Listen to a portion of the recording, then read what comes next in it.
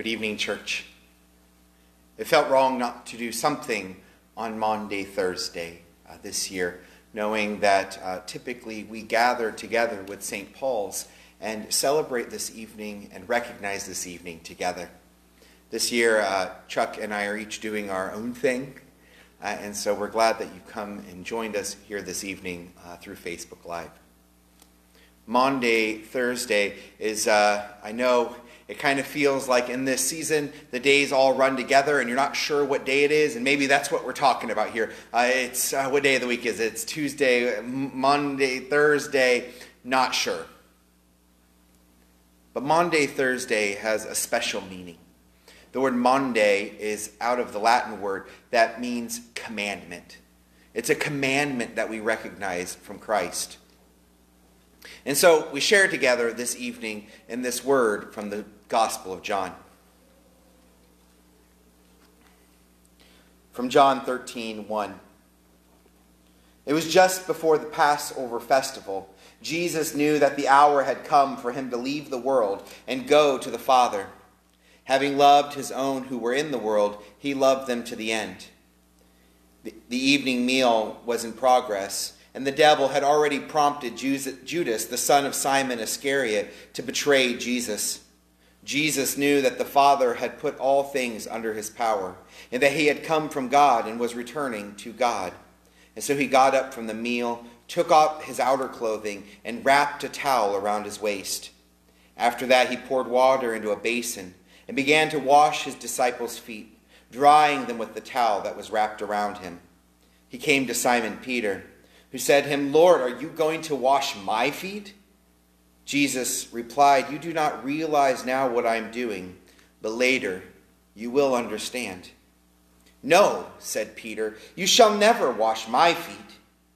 Jesus answered, "Unless I wash you, you have no part with me." "Then, Lord," Simon Peter replied, "not just my feet, but my hands and my head as well." And Jesus answered, "Those who have a bath need only to wash their feet. Their whole body is clean. And you are clean, though not every one of you." For he knew who was going to betray him, and that was why he said not everyone was clean. When he had finished washing their feet, he put on his clothes and returned to his place. "Do you understand what I have done for you?" he asked them. "You call me teacher and Lord, and rightly so, for that is what I am. Now that I, your Lord and teacher, have washed your feet, you also should wash one another's feet. I have set you an example that you should do what I have done for you. Very truly, I tell you, no servant is greater than his master, nor is a messenger greater than the one who sent him. Now that you know these things, you will be blessed if you do them."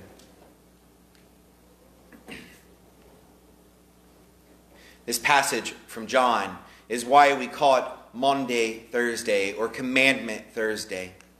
It is that commandment from Christ to go and wash one another's feet that we particularly remember on this evening. You'll notice that in John's Gospel, in his description of the account of the evening, he makes no mention of communion, which is typically one of our church focuses in this evening. We focus so dearly on God giving himself to us, Christ's presence filling us, that we maybe neglect to look at John and see that he didn't focus on that part of the evening. The part of the evening that he saw was when Jesus cleansed his followers, when he washed them, and he did a servant's job, cleaning their feet.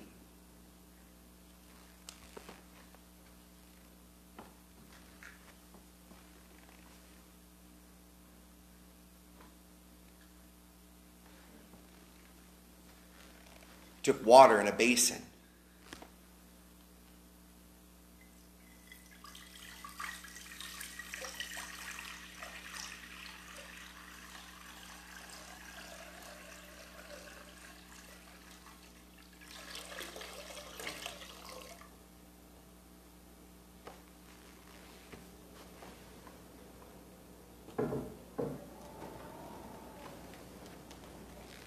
He took a towel and he knelt at their feet. He knelt on his knees and served the role of a servant, putting himself at the lowest position he could as an example of what we're to do.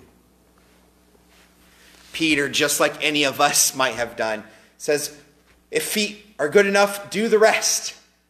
Bathe me from head to toe, Christ. But Peter was missing the point, wasn't he?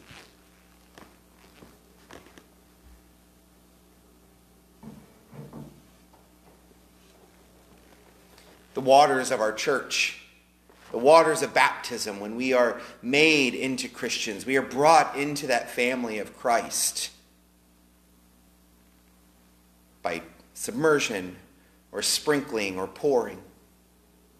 However we're baptized, we're made Christians in that moment. But it's that act that comes with it that really shows our heritage. The things that we do that make us Christians. Not to become Christians, but as an expression of our Christianity. When we too gather around one another and we wash one another's feet. Now, in our society, we have this kind of maybe icky feeling, and we should. Feet are gross. But that reaction is not different than the ones that they would have had in ancient Israel. In fact, it would have been significantly more disgusting. The roads were primarily dirt. They had animals walking the streets. Their shoes were not encased and maybe covering of their whole foot. And so their feet, by the end of the day, would be filthy, covered in dirt and matted mud from sweat. Feet are gross. And that's the point. Christ is willing to lower himself to the lowest position and serve. And that's what we see on the cross. That Christ takes the role of our sacrifice. He takes on our sin. He takes on our death. He takes on the punishment that we deserve because we don't serve. We step on top of one another trying to get to the top. We put people under our feet instead of kneeling to theirs. And Christ acknowledges that. And he goes to the cross anyway. He goes to the cross and dies the death that you deserve, that I deserve. A humiliating death. A death reserved for the worst of the worst, the most terrible criminals, the people who deserve the worst punishment. That's the punishment that Christ receives. And he says that we must do that too. In our other Gospels, Christ creates more imagery around his death and around his resurrection, and he gives us the imagery of communion. Of course, in this season, our cup is empty and our plate is barren.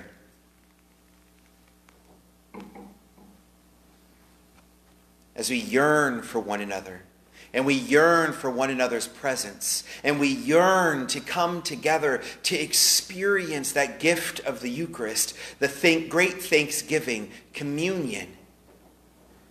As we strive to want to be part of those with one another, it gives us maybe a picture of what it felt like to be in the world before Christ had died. To be unfilled, to feel lost, to feel waiting. Maybe that imagery, maybe that feeling that we have in our hearts might help us to more deeply understand this holy weekend. It might help us to more fully understand the feeling of the disciples as they are waiting in the garden this very evening, waiting in the garden, and they hear rustling, and they see people walking up with torches and swords, and they come to capture Jesus and to drag him away. Maybe the hopelessness that we feel as we're trapped in our homes might help us to more fully understand why Peter denied Christ. What else was he going to do? Maybe the way that we gather alone in our homes with our families, huddled together, might help us to more fully understand the fear that the early Christians experienced, hiding from the Roman persecutors. Maybe this evening, as we sit in our homes on Facebook Live, for a taste of that togetherness, a taste of that being one community again. Maybe we'll be reminded and be pushed forward to looking forward to when we get to celebrate in that communion together again. But especially in this COVID-19 season, especially in this COVID-19 world, maybe, just maybe, we would remember the foot washing first.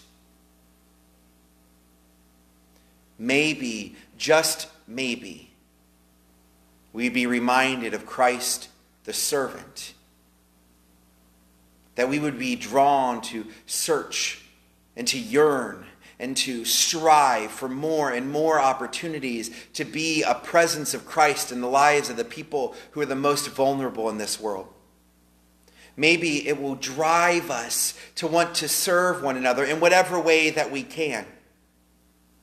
Maybe that is as simple as writing a card or a letter to somebody who is in the nursing home, or giving a phone call to one of the members of our church who you know are at risk and so aren't going out for groceries and those things.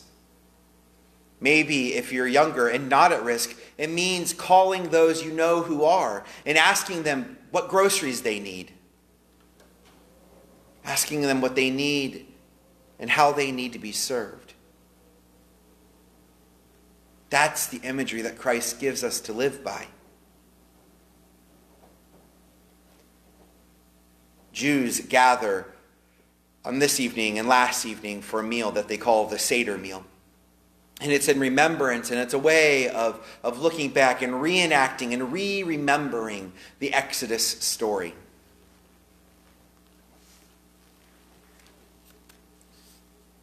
In Exodus 12, we read, "The Lord said to Moses and Aaron in Egypt, 'This month is to be you, the first month of your year. Tell the whole community of Israel that the 10th day of this month, each man is to take the lamb from his family, one for each household. If any household is too small for a whole lamb, they must share one with the nearest neighbor, having taken into account the number of people they are. You are to determine the amount of lamb needed in accordance with each person will eat. The animals you choose must be year-old, males without defect, and you may take from them the sheep or the goats. Take care of them until the 14th day of the month, when all the members of the community of Israel must slaughter them in twilight. Then they are to take the blood and put it on the sides and tops of the door frames of their houses, where they eat the lambs. That same night they are to eat the meat roasted over the fire, along with bitter herbs and bread made without yeast. This is how you are to eat it, with your cloak tucked into your belt, your sandals on your feet, and your staff in your hand. Eat it in haste. It is the Lord's Passover. On the same night I will pass through Egypt and strike down every firstborn of both people and animals, and I will bring judgment on all the gods of Egypt. I am the Lord. The blood will be assigned for you on the house of who you are. And when I see the blood, I will pass over you. No destructive plague will touch you when I strike Egypt. This is the day you are to commemorate. For the generations to come, you shall celebrate it at a festival of the Lord, a lasting ordinance."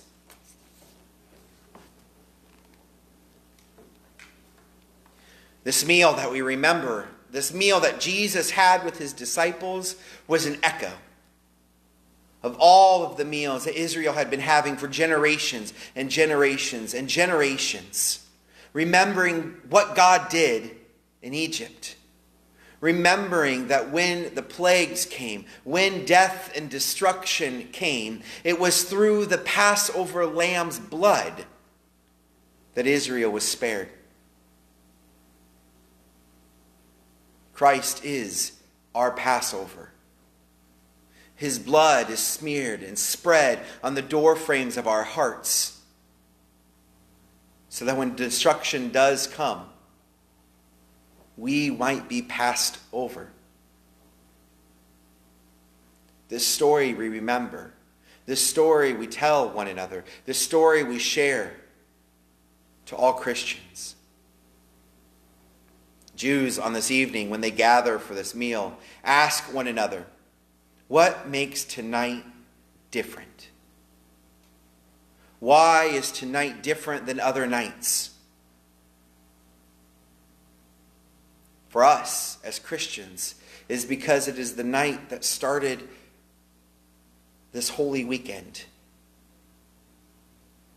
It's the night when Jesus was captured. It's the night that he was dragged into a kangaroo court of the Pharisees who judged him guilty. We're told in Scripture that they did their best to find false witnesses against Christ, but they couldn't find any. This kangaroo court found him guilty, and tomorrow he would be dragged into the streets. And the people, those same people who on Sunday shouted, Hosanna, rescue us, God, come and be our God. Those same people now shout, crucify him, kill him. The same voices, our same voices. This Holy Week, this close of Lent, this whole Lenten season reminds us of our own sin, our own brokenness, and our own need of healing and grace. And Maundy, Thursday, shows us the start of how we work out of that, through being filled by the body and the blood of Christ. That body broken for you and the blood poured out for you for the forgiveness of sins. And through service and kneeling of our own selves and putting our own wants, our own desires second, and washing the feet of others in every opportunity that we have.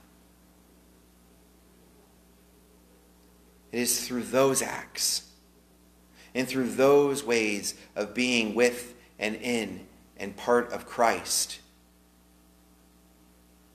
that we make it through Lent, that we make it through Holy Week, and that we make it through this COVID-19 season. We must be the body. We must search and find ways to continue to be the body through phone calls, cards, letters. And we must find ways to serve one another, making masks, supporting the food pantry, supporting the mask ministry, and being present and being intentional in our relationships with God in this season, and growing in the likeness of Christ while we have this opportunity to do so. Friends, I pray that tomorrow you would join us for our prayer cruise. We're going to be driving around the community and lifting up our community in prayer, pouring prayer of blessing and grace and healing over our community. Tomorrow at noon here on the Facebook page, we'll be posting a reading of the Passion story by all of the pastors of our community. Watch it with your family. Follow along in your own Bibles. Pour the Scripture into your heart and be filled by it. And on Sunday, join us for Easter worship, where though we don't gather, and though we continue to physically be in a season of Lent, in a season without, we still know, and we still trust, and we still believe that Christ is risen. Friends, be blessed this evening, and may God keep you and yours in the palm of his hand, and his blessings would overflow in and through you. Amen.